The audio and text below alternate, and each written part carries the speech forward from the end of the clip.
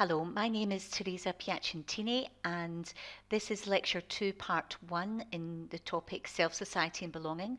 And we will be looking at one of sociology's key ideas, moral panics. And moral panics is an excellent example of a sociological concept that has entered everyday language. That is, it is used by the people sociologists study in their research. And we're going to go right into this with an illustrative example of a moral panic that happened in October 2013. A blonde, fair-skinned and blue-eyed girl known as Maria was discovered in a police raid on a Roma settlement on the outskirts of the town of Farsala in central Greece. The police were looking for illegal drugs and unregistered firearms, and they came across a little girl, aged about 5, who, in their words, looked different. She was, they immediately suspected, a trafficked child, and the Roma couple with whom she was living, who we can see here, Christos Salis and Eleftheria Demopoulou, were suspected of either abducting her or buying her in order to make money through benefit claims, and possibly in years to come forced marriage. Neither of these people were able to produce papers to prove that Maria was their child. As a result, the child, Maria, was taken into care and the couple were jailed on charges of kidnapping and falsifying birth records. So let's kind of look at this a little bit more detail and try to understand what was going on. In this case, child trafficking is really at the heart of the issue. And not only that, it is so-called child stealing by Roma people who have already been judged for centuries to be folk devils, always to be treated with suspicion and fear. Indeed, they feature in fairy stories where people would tell their children if they don't behave, they may be taken by gypsies, or if they do misbehave, they were left behind by gypsies. The language the media used to describe Maria's situation was highly emotive. The camp where she was living was described as squalid. The Sun newspaper reported on the 24th of October, and I quote, "Unkept children played in the street waving sticks at strangers. Old motorbikes and car parts littered the neighbourhood while stray dogs rummaged through piles of rubbish." In another newspaper story from the 22nd of October, a video of Maria dancing for her captors was said to be, quote, "disturbing." And most of all, however, what seems to underpin almost all of the reporting on this case was the racist characterization of the situation. The so-called dark-skinned adults contrasted with the so-called fair-skinned child known as the blonde angel.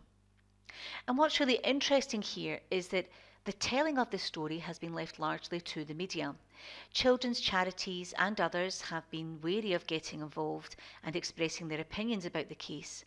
But the case was said to offer hope to parents of Ben Needham, who disappeared in Greece in 1991, and Madeleine McCann, who disappeared in Portugal in 2007. So there was a hope for those parents that their children might still be alive, again affirming this idea that Roma people steal children. And this is particularly disquieting given that it is known that Roma children have historically experienced being stolen themselves. For example, hundreds of Yenish Roma boys and girls were taken by the authorities in Switzerland between 1926 and 1972. Maria's removal from her parents and the charges brought against them were inevitable, but were by no means the end to the story. And it was difficult at the time to know where the story would end. It seemed that it was very likely that Maria's life and that of all her carers were going to be changed forever by this panic. Whether these changes were positive in the short or long term remains to be seen.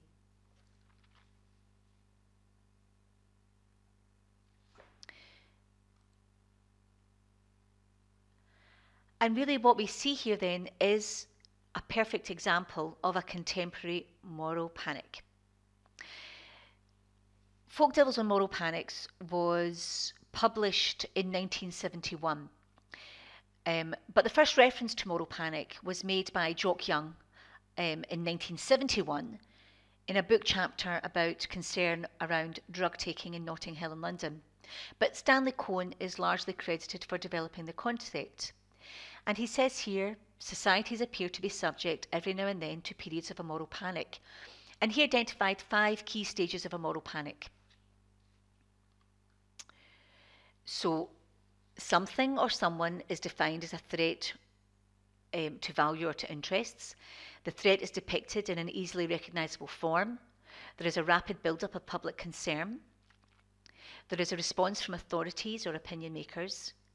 And the panic recedes or results in societal changes. And if we break this down and look at this in the case of Maria, at the first point, child trafficking was defined as a threat. It's always Roma have always been treated with suspicion and fear. The threat is depicted in an easily recognisable form by the media, so media representations, we saw the use of emotive language, racialised language. Then there is a rapid build-up of public concern about child trafficking in this instance, drawing on other cases that have captured the imagination. A response from the authorities, well, in this case, Maria was removed and the charges were brought against her parents, both her birth parents and her adoptive parents. And the panic recedes. So in this case, Maria was taken into an adoption facility, but the social prejudices against Roma continue. So what we can see is a process, right? There are different stages to a moral panic. And it's really important when we think about moral panics that we think, how can we identify these different stages?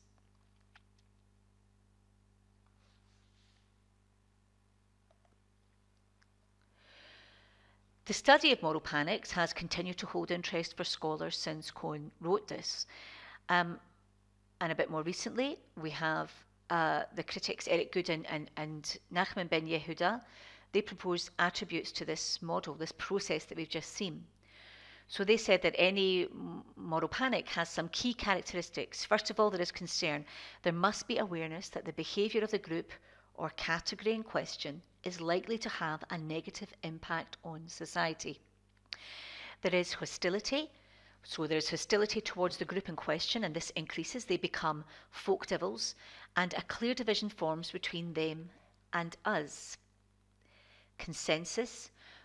Though concern doesn't have to be nationwide, there must be a widespread acceptance that the group in question poses a very real threat to society. And it is important at this stage that the so-called moral entrepreneurs are vocal and the folk devils appear weak and disorganised. Disproportionality. The action taken is disproportionate to the actual threat posed by the accused group. And volatility. Moral panics are highly volatile and tend to disappear as quickly as they appeared due to a waning in public interest or news reports and then changing to another topic. Good and Ben Yehuda are especially interested in the political nature of moral panics. They ask, why do certain social problems become moral panics and not others? Whose values and whose interests are expressed by the moral panic? What is the role of the media and the state in a moral panic? And why do moral panics die out? What is their long-term impact? Good and Ben Yehuda also divide the consequences of moral panics into two. They talk about institutional legacy and normative transformation. So institutional legacy means that the problem is institutionalized by establishing new laws or agencies or professions. And normative transformations means that ideas are altered about the acceptability of certain behaviours. So in so doing, they redraw society's moral boundaries.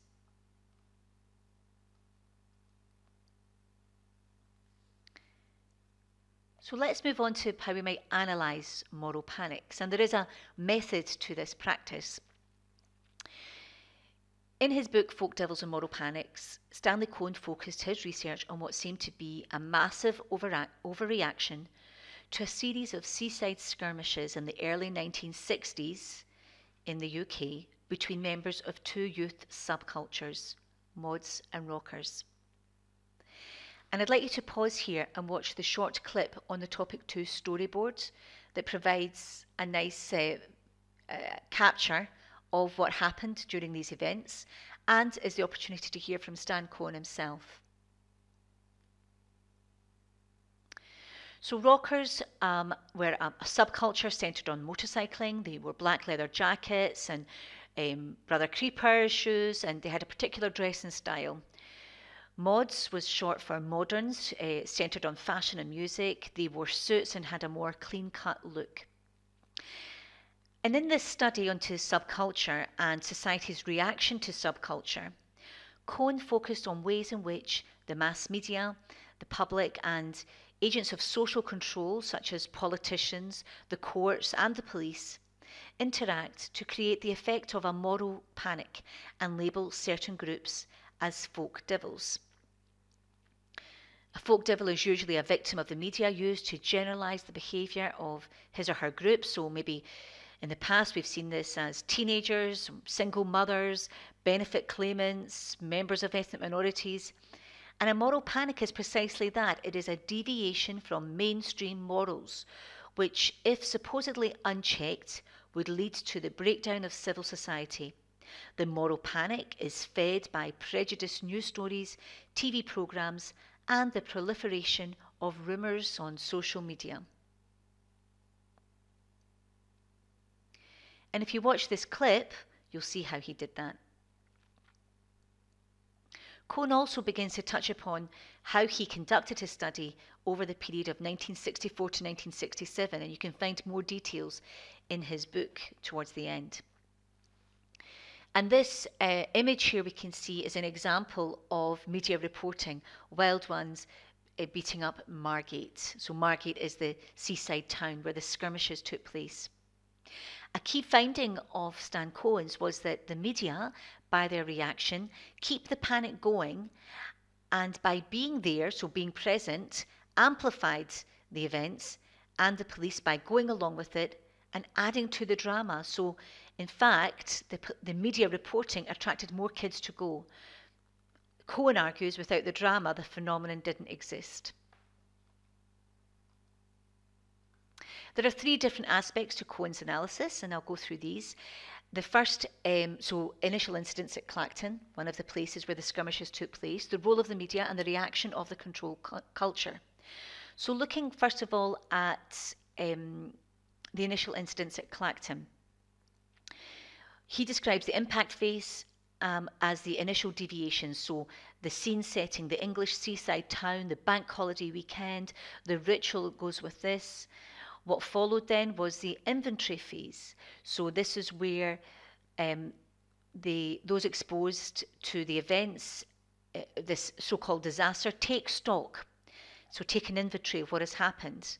And in this phase, rumours and ambiguous perceptions become the basis of interpreting a situation. Immediate coverage of these initial events reported on the day of terror, with reporting soon giving way to theories about motivation. And press coverage also extended overseas. The second part of the analysis relates to the role of the media. So the media are particularly important in the early inventory stage, producing processed or coded images of deviance and the deviants. And there are three processes involved: exaggeration and distortion of who did or said what. And there are different elements to this. Firstly, there is over-reporting of events. There's a major distortion through gross exaggeration of the seriousness of events in relation to the numbers present, the damage caused, the effects of any violence. The media use sensational headlines and melodramatic language and deliberately heighten elements of the story considered as news, all of which contributed to the image of the besieged town by the marauding mob. And this isn't limited to language, but also misleading headlines and the repetition of false stories and the publication of reports that received a different perspective from fresh evidence.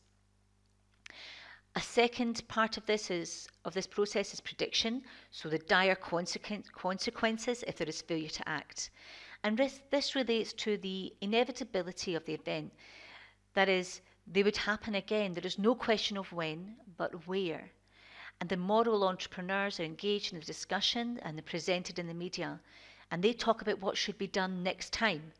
So this is linked to the publication of what Cohen calls non-event stories. News that wasn't news was making the news. And the third part of this process is a symbolization. So words like mod and rocker take on a meaning that symbolize threat. Certain words associated with the events acquire symbolic powers. People would say, we don't want another Clacton here. And it was understood immediately what this referred to. And in this instance, acquiring negative meanings from a neutral starting point. So even the clothes came to symbolize danger and deviance. A number of key groups are involved beyond the media, and they're crucial to the development of a moral panic. Moral entrepreneurs, so I've mentioned them a couple of times, and they will be individuals and groups who campaign to eradicate immoral or threatening behaviour. Cohen is very interested in their motivations and tactics. He also talks about right-thinking persons, so they would have been, at the time, hotel managers, local councillors, hotel and guest house associations, cafe owners, shopkeepers, tradespeople, local residents, religious leaders and headmasters. And it also resulted in the emergence of action groups, or so-called moral crusaders, who claimed something had to be done. The implication that the formal control culture, so the police and the courts, was not doing enough. And all this was done in the name of a fourth set of agents, captured by this idea of public opinion. Cohen conducted individual and group discussions as part of his research, and he was interested in how they would both accept basic media images and be sceptical about them.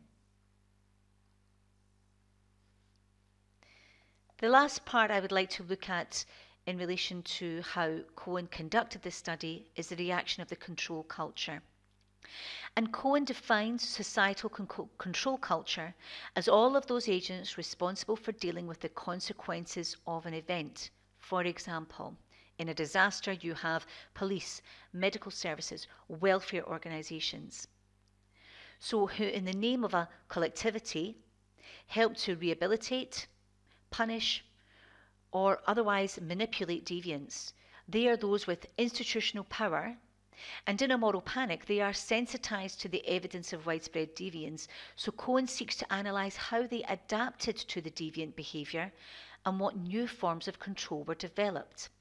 And he identified three elements to this. Firstly, the gradual diffusion from the area of immediate impact. So this involved local police, then neighbouring police, then regional collaboration, then coordinating activity at Scotland Yard and the Home Office, to the involvement of Parliament and legislature. It also included the RAF, the AA, the RAC patrol, who warned police of build-up of motorbike and scooter traffic, and transport police on railway lines, turning back so-called troublemakers before they reached their destination. A second element here is escalation, not just in numbers of control agents, but in scope and intensity of control culture. There were calls for increasingly punitive measures that emerged from the inventory stage, and this serves to legitimate action of control agents, so there are increasingly punitive measures that are put into place and justified as proportionate and rational. If a situation is deemed catastrophic and one thinks it will happen again and get worse and probably spread, then excessive and elaborate precautionary measures are justified. And the last element here of the reaction of the control culture is around innovation. New social control measures are suggested, so for example, more powers to the police. In this instance, Cohen witnessed a tightening up and captured in his study the tightening up of existing measures rather than just a more efficient implementation of them. So there were draconian control measures introduced that were seen as innovative. For example, the banning of wearing of mod clothes, the repayment of damage, 9 p.m. curfews, police powers to use roadblocks to intercept troublemakers, the publication of names and addresses of juveniles found guilty, and defining unlawful assembly and introducing laws to prevent hooliganism through unlawful assembly. So that brings us to the end of part 1, and in part 2 we'll be looking at how the concept has been used and how it has been critically debated.